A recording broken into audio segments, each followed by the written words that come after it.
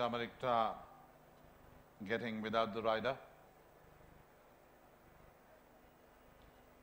Turmeric Tower stalled, rider back in the saddle.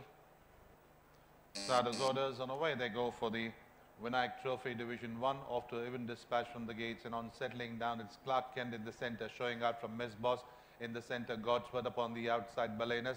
On the wide outside is Sakathot, then there is Julio Cesaro. On the inner rail, Divine Heat upon the outside, Taj and Hudson's Horse in the rear. They go towards the 600-meter mark, and now Clark Kent the leader by about half in front of Balenas. In third, we go back to Turmeric Tower, Godsworth of the outside, Miss Boss comes in next.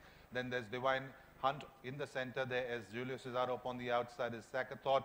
Then there is Taj and Hudson's Horse. They're well into the straight now. Clark Kent still clear by about 1.5 to 2 lengths in front of Turmeric Tower. Balenas there in third, followed by Miss Boss. Then there's Godsworth on the inside, is Julio Cesaro.